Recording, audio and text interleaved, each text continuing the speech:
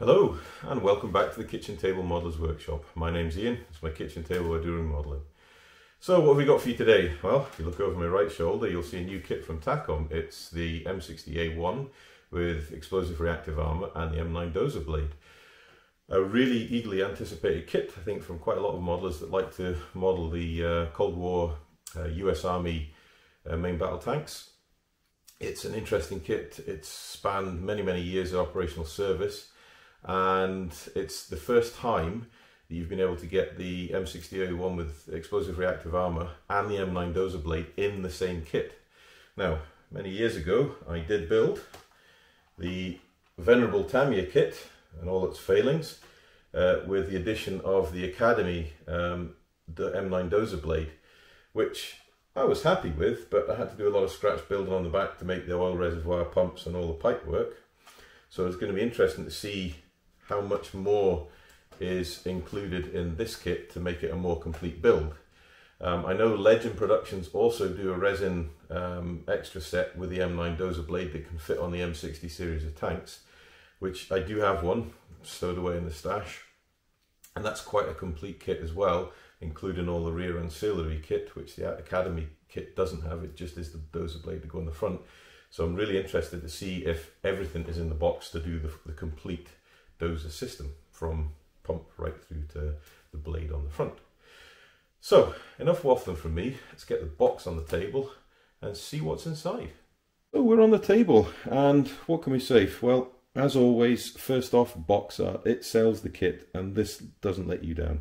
It's a beautiful box art, although the box is a little bit squished because it has come from the Far East. So hopefully the kit's inside is okay.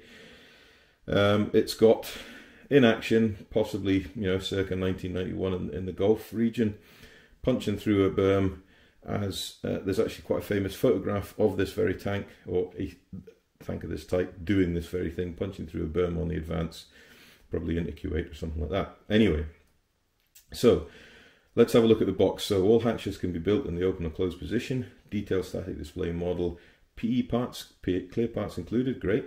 4 types of markings and one-piece tracks. We'll have to see how they are. Not a toy.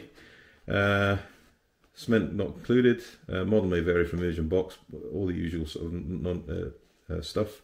Ready to assemble kit. Intended for collectors aged 14 years and over. Kit number 2142.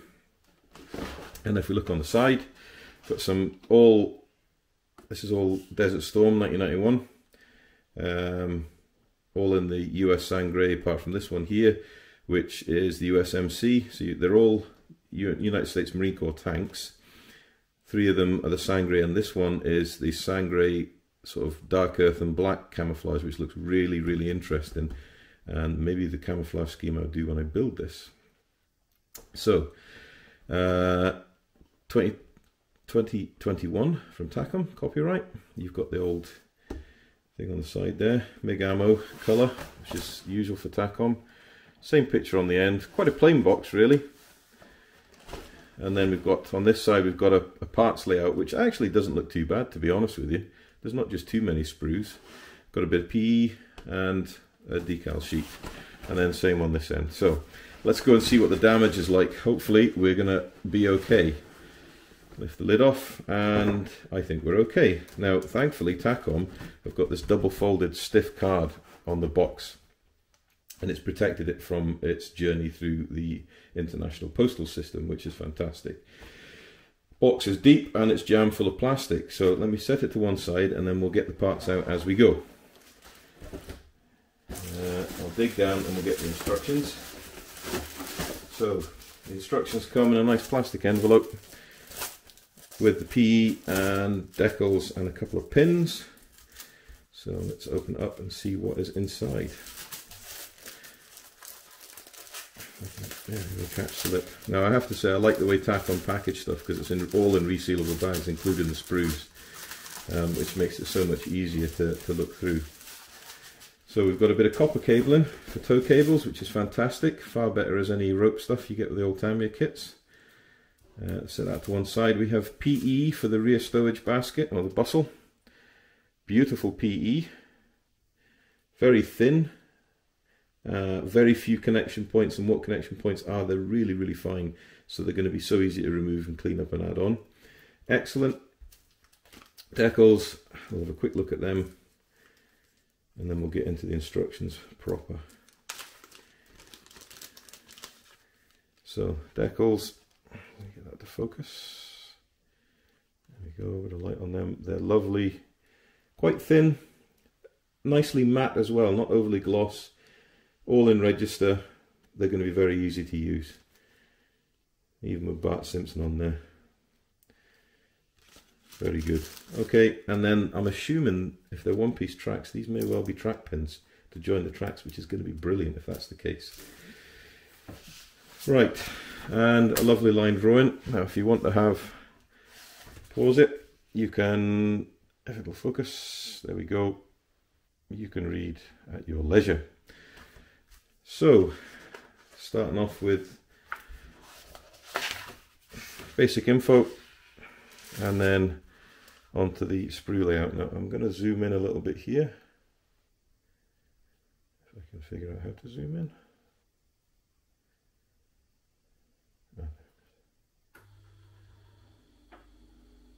Right, anyway, we'll just hold it up to the camera. So, same on the side of the box, we've got the parts layout. And then step one, so we have holes to drill out in the front glasses plate. And then we're putting the ancillary parts on. Now straight away, looking at this drawing, looks to be an awful lot more hull detail on than what was on the old Tamiya kits or Academy kits. So I don't know what Dragon kits are like. I've certainly built Tamiya and Dragon M60 type tanks. Their holes are nowhere near as detailed as that, so that's a real promising start. Got some shock absorbers for the axle arms, putting on the final drive units for part 3. Well, part 3 is making the final drive. Part 4 is putting together light units and tow hooks for the rear of the hull, and then that's assembling it all onto the hull. Nice simple construction steps. Then we've got making up the suspension arms for the road wheels with the shock absorbers. So you've got I, J, K and L, P, O, N and M. So you need to be careful when you're doing this not to get them muddled up, because they will only go in a certain way on the tank. But it's all very clearly laid out, very easy to follow, not too cluttered, so it shouldn't be a problem. Moving on to the road wheels. So you've got separate rubbers from the steel inners, which is fine, and same there, you've got a rim and you've got a choice. So you've got two types of wheel, whatever you want to build for the particular tank you're building. Rear drive sprockets, and these possibly look like the return rollers to go on the top. And the idler wheel usually is the same as the road wheel on these tanks, so that makes it even easier, as long as you don't get them muddled up. Right, so that'll be the undercarriage finished, or the hull, lower hull finished. Then we're moving on to the top hull. So you've got a fire extinguisher, you've got the viewing ports, and then the slide-in hatch arrangement for this tank, so it popped up and then slid to one side for the driver to get in and out. Holes to drill, probably for the reactive armour to go on, and then the ancillary sundries going on the front. So you've got your lights, your towing eyes, and other odds and ends, all made up on the sides and then going onto the hull. That looks really good. Other little bits and pieces. Gun mount, or travel lock as it's properly called, and then you're looking on the rear deck with a ventilation, louver panels and exhausts, and this is the raised exhaust, if I'm right. I don't think it's an air intake, it's an exhaust. Hull going onto the top hull going onto the lower hull, and then tracks going on. And as I thought, you've got two rubber band tracks, which in the picture they look really detailed. We'll see how they are in real life. And then the pins to join them, which is really, really good. So there's no staples or melt-in tracks or anything like that. It should hopefully join together and be a good, strong, firm fit. So moving on to the track guards, support brackets, and then moving on to stowage boxes, and these will be the air intakes. And then this looks like the pump assembly, which I had to scratch build on my tank. So if we look at this, here is my tank. And you can see on the rear here, I scratch built this pump assembly from photographs. So it does look like we do have what's needed to make the whole system properly. And there we go. So Track guards going on for part 13. Pipe work going in. And then moving on to light guards. And for part 15, which I scratch built again myself, is the pipe work on the lower hull. And obviously you can see how old this kit is because it's still got the motorization parts in that I never filled in. Nobody ever looks under my tanks, so it doesn't really matter. So that looks really, really detailed. So you've got all the fastening brackets, you've got the joints and the pipe work and the protective sleeve, so it's far, far more detailed than any other kit that's been produced like this. Moving forward to the front, hydraulic distribution box possibly. No expert on this vehicle, but reasonably well versed around armour. And then this is building up the hydraulic ram system for raising and lowering the dozer blade. Then we're moving on to more of the mechanism for the dozer blade to fasten to, and then finally in part 19 we're making the main arms for the dozer blade. So you've probably got upper arms and lower arms, and then I'd imagine part 20 you are looking at constructing the dozer blade itself. Looks very detailed and going on. So it's going to be quite a complicated construction. It's not going to be an easy build. However, it's a really, really detailed build in the instructions. If the kit marries up to what the instructions are, it looks really, really good. So you finish the lower hull dozer blade, you're then moving on to other ancillaries. So that's a heater exhaust, and then you start working with this explosive reactive armour, and each of them have got their individual support brackets to go on to the respective parts of the hull and turret, which again is a step up from what the Academy and the Tammy kit was, because it was just pegs on the back of the armour panels. So lots of drilling in the turret for part 24 for putting on the ERA, and then you've got the rangefinder going on the side, ancillaries for the turret, hatches, commander's viewport. Moving on to the 50 cal for the commander's coupler, all going together, and then going on to the turret, and then moving on to the rear turret bustle. So that's your plastic frame and PE netting, which will work really, really nicely. It seems to be quite common with a lot of the old tank bustles nowadays that have got wire netting in them. It's usually PE for the netting and then plastic for the parts. Take your time, clean them up properly. They'll likely be quite fragile, so don't hammer at them. Get a nice fine pair of sprue cuts to get them off, and they'll be okay. Moving on to turret going on top, going on to turret bottom.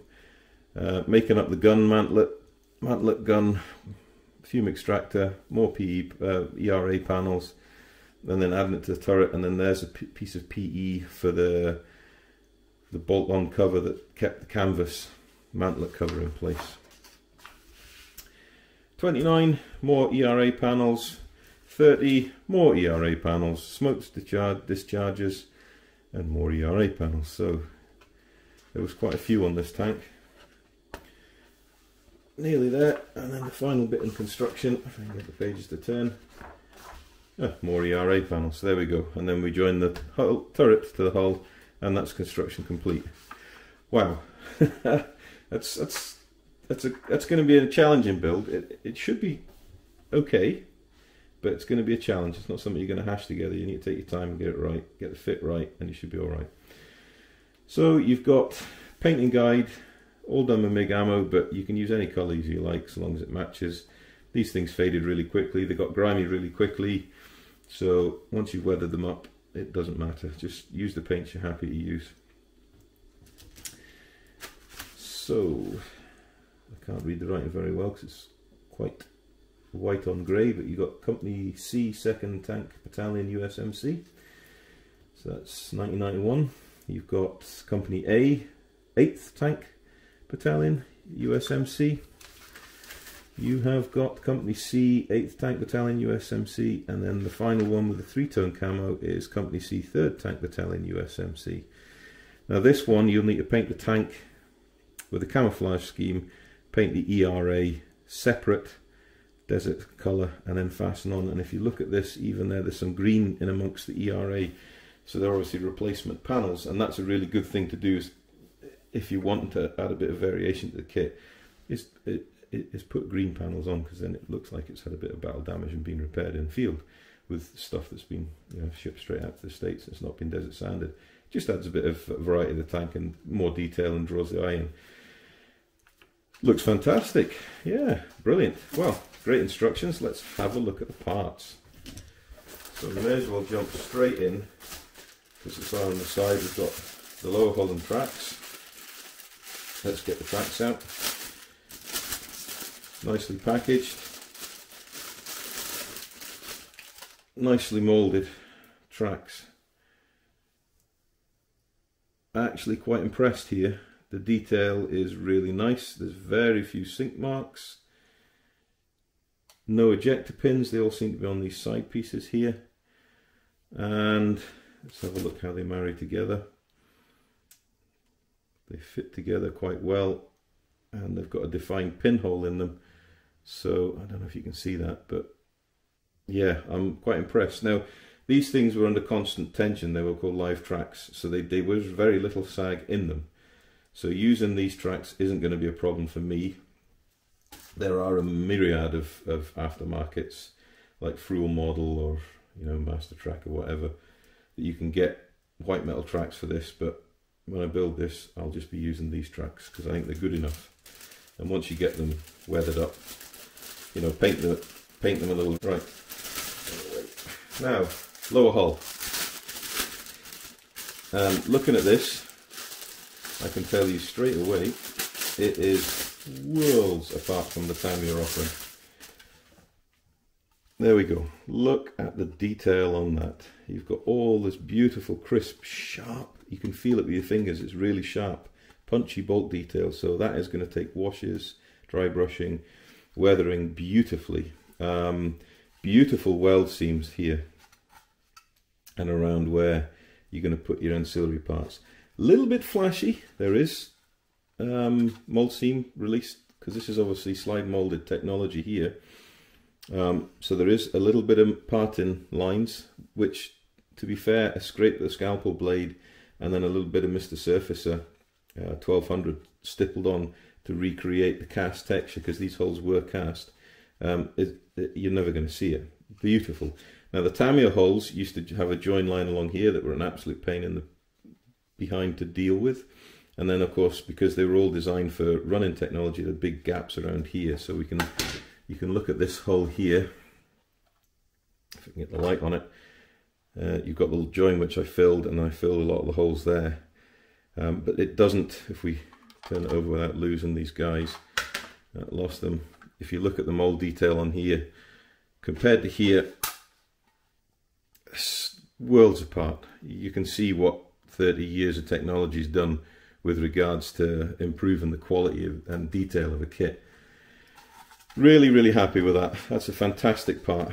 And to get it molded where you've actually got a recess in there, and to get the mold to release is something else. The mold technology is brilliant. Fantastic lower hull part. Absolutely amazed. Right, next part we have got is the gun and the mantlet.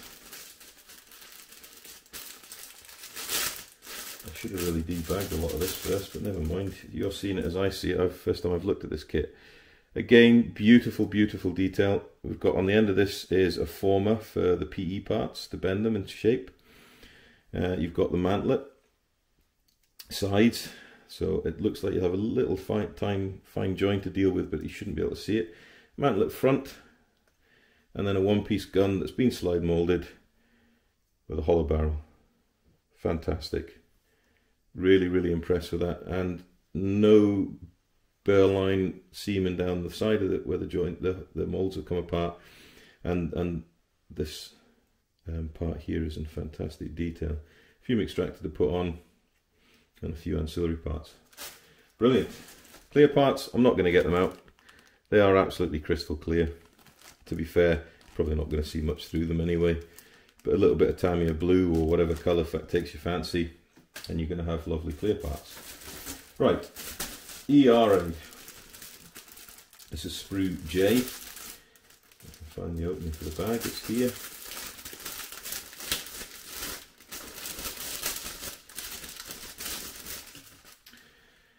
Absolutely stunning detail. I have to say, Takom, any Takom kit I've seen, I've got one or two, not many, but their detail is brilliant. Bolts are really sharp, you can really feel it, the panel lines are crisp and even, deep enough to represent individual panels, and then you've got, oh dear, look at all this. All these fastening points for the ERA, so you really are going to need to get a pair of fine sprue cutters to get this, but the sprue attachment points aren't huge.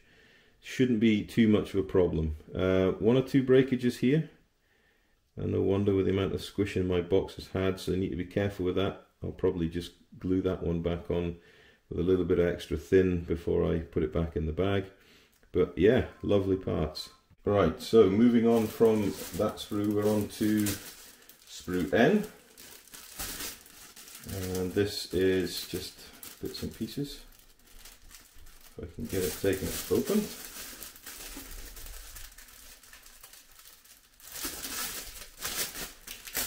So we have got some road wheels, and we've got the rear turret bustle here really finely moulded, so again real gently taken off. The sprue so you don't break anything. We've got some grab handles, some lovely fuel tanks with beautiful detail on it, and then we've got the mantlet cover for the 50 cal on the commander's cupola. Beautiful, beautiful parts. There's the 50 cal barrel, and it's slide moulded with a hollow end. I don't know if you can see that. Fantastic stuff. Right, sprue R, and it is just a small piece of ERA. I'm not even going to bother getting out the bag, but it's the same as the rest of them. Beautiful relief detail, nicely delicate panel lines, and even the bolt detail on the fastening structure is amazing, if you can see that. Right, next sprue. Double sprue of road wheels. This is sprue R again.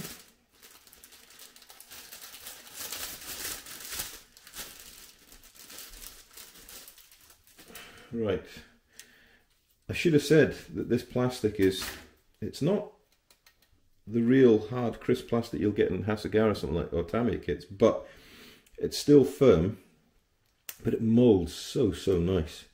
If you look at the road wheels, look at the detail on the road wheels. All the bolt patterns is there. You've even got recessed bolts on the outer rim there. Separate tyres, your return rollers, lifting eyes. Takom always impress when it comes to their moulding skills. I'm always impressed by the kits. Maybe I should look more into them. Right, we have the upper hull. I know I've said this a lot about this kit, but this is stunning, stunning moulding technology.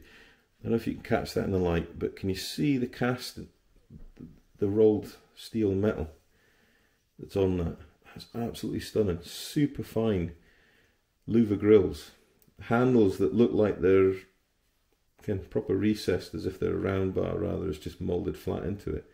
Beautiful bolt detail. Look at the front hull plating, front glassix where the driver is. Again, beautiful cast in rolled steel, whatever it is. I'm not sure if the whole top was, I think maybe it was a whole piece cast, one piece cast hull, but absolutely stunning, stunning detail. Really impressed with that. And then we've got a couple of side locker covers again. Beautiful detail, beautiful bolt detail. And this will be the bottom parts of it. Yeah, really impressed. Takom is going well up my list of go-to armour builders. And to be fair with Takom, they do have a really wide selection of armour kits. Right, turret, upper. Casting marks in the turret. Beautiful cast detail. You're really not going to have to render it too much. You could always go over it again if you want to make it more pronounced, but I'll be building this straight out of the box. Commander's coupler, again. Beautiful detailing on it. Rear louver grille, lovely fine detail on that. Couple of hatches here, brilliant detail, and the exhaust. Yeah, quite impressed indeed. Right, so we have another double sprue here with the different set of road wheels and the drive wheels. So it's quite, though it doesn't look like a lot, there is actually quite a number of sprues here. I'll just take one out of the bag because we're going to need one. Seems it's a double sprue. Right, wheels. So this is the other option of wheels. Again, beautiful detail, bolt rendering absolutely spot on. Got bolt detail on the reverse of the wheels. You're not actually going to see them, but it's there. No flash whatsoever, no burring whatsoever. There's your suspension arms here and here. That's part of the suspension system. Absolutely stunning bolt detail. We've got the outer drive sprockets and the inner drive sprockets there. Yeah, I'm very, very impressed. And then this is obviously the inner of the drive wheel. I don't know if you can see that, but right down deep in there, you've got the bolt detail as well for the fastening to the drive. Absolutely stunning. Final drives. Yeah, really, really good. High quality injection moulding. Right, we're now moving on to sprue W, and this starts to be parts for the dozer blade attachment.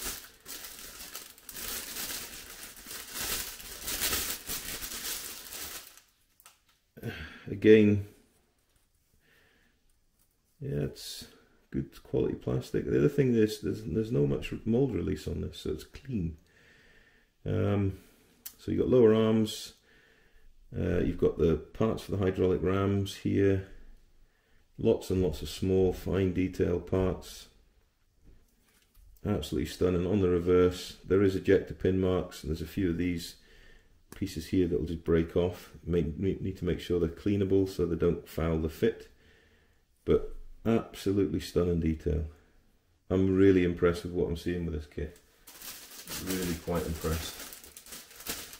This is one of the focal points, this sprue here. So this is sprue U, and this will be the dozer blade itself. So there's the rear of the dozer blade, not an ejector pin in sight. There's the front of the dozer blade, not ejector pin in sight. And then we've got the front actual hardened steel part of the blade, and the ripper part of the blade, I'm assuming. Part of the rear fender that the pump assembly goes on. All the lower pipe work goes under the hull, and these look to be parts. There's the protection parts. These look to be parts of the pump itself. One or two ejector pin marks. Are you going to see them? No, you're not. They're all out of the way. Brilliant. Take note, Tamiya. They're pretty bad with the ejector pins. They're getting better, but they still do put a few faux pas in. This moulding is stunning. I mean, I know it's a word I've used a lot, but it really is what needs to be said. The quality of the mould. It's all flash free, it's burr free. Cleanup is going to be so minimal. If you look at these pipes, there's no burring down the side of the pipes where the moulds have released. Absolutely cracking. Right, we are nearly there. Sprue G.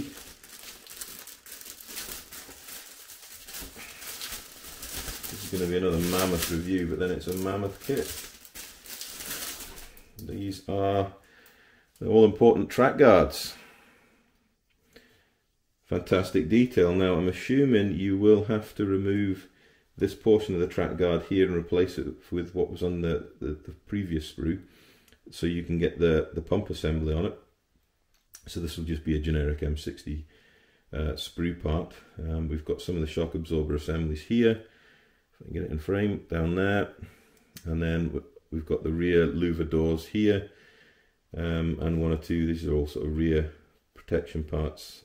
Front driver's hatch, front of the track guards with the rubber sort of mud guard at the front, and we've got the fastening track guard strengtheners and attachers to the hull, which are beautifully rendered.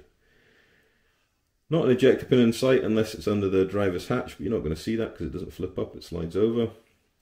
One or two pieces like this here we'll need to watch out for. Just break off, so a bit of attention to clean up. It's really not a problem. I mean, you're going to have to knock them off, and that's all you're going to have to do. Note here, there's some really fine grab handles on the rear louvered covers for the rear hull. You need to be very careful you don't knock them during the construction. But look at the finesse that's been done with them. You wouldn't even get as good a result if you replaced them with your own wire or a piece of foot wedge. Yeah, stunning, absolutely stunning. And finally, we have sprue K. Now, I'm not actually going to take this out. It is just more attachment points for the ERA. Yeah, and an ERA panels, a track guard, strengthener, stroke attacher. That looks to be part possibly for the toe and pintle on the back of the hull. And then we've got the tow cables ends here, really rather nicely hollow. It's all slide molded, as well as the cabin heater exhaust slide molded with a hollow end. Stunning parts, stunning moldings. Well, there we go. Whew, what a pile of plastic. Let's get it all back in the box, get the camera back on me, and we can sum up with my thoughts. So there we are, Takom's M60A1 with explosive reactive armour and the M9 Dozer blade. Right, thoughts. Whew, what can I say? There's quite a few things I could say. First of all, it's a complete kit. So where I said on the old one I built, I had to scratch build the pump and the hydraulic line delivery system under the hull.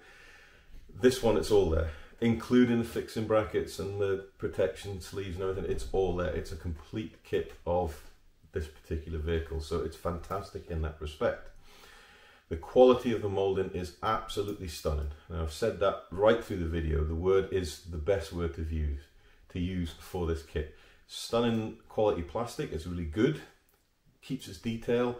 The moulding is stunning. There's no burring. There's no flash. There's a lot of small detailed parts that are beautifully moulded. To be fair, you're not actually going to see a lot of the fastening parts of the ERA panels, but it's there. You know it's there. It's going to take a little time to put together, but the detail is absolutely top drawer detail. Really, really good. And it knocks the old Tamiya and Academy kits into a cocked hat. It really does. They're showing their age. They're great kits, don't get me wrong. They're great kits, certainly for beginners. They're easy to construct. And they look, you know, it looks like an M60, but when you actually get down to the finer details, this is leagues ahead. Really, really impressed. Price-wise, it's retailing for about, what, between 40 and 55 pounds, I think. Maybe a little bit, 60 pounds in the UK. So shop around, you'll get a bargain. Is it worth the money? Wholeheartedly, yes. If you look at the amount of construction you've got, if you're a modeler that loves construction, rather as painting, this is the right kit for you. It's going to take time, it's going to challenge you, it's going to be a really, really interesting build. Vis-a-vis, if you like painting and detail work over construction, okay, get the construction by with, and then get onto the painting, this is still a really interesting model. And there's different options there. You can have the overall sand colour, or you can have three-tone camouflage with the sand colour ERA panels, or you can have the sand colour ERA panels with NATO green panels that have been replaced. And we're not even talking the different detail sets you can get for the M60 series of tanks. There's loads and loads of extra aftermarket detail sets you can get for tanks of this type. So yeah, I think it's value for money. It's a fantastically moulded kit, and Takom have got a reputation for building up to being easy, good builds. So wholeheartedly recommended. So there we go, that's the M60A1 with ERA and the M9 Dozer blade. If you like what you see, please consider liking and subscribing. If you have any questions at all, put them down below. I always read every question and I put a reply, and I'm grateful for people taking the time to put questions and watch my videos. Yeah, so until next time guys, happy modelling and take care.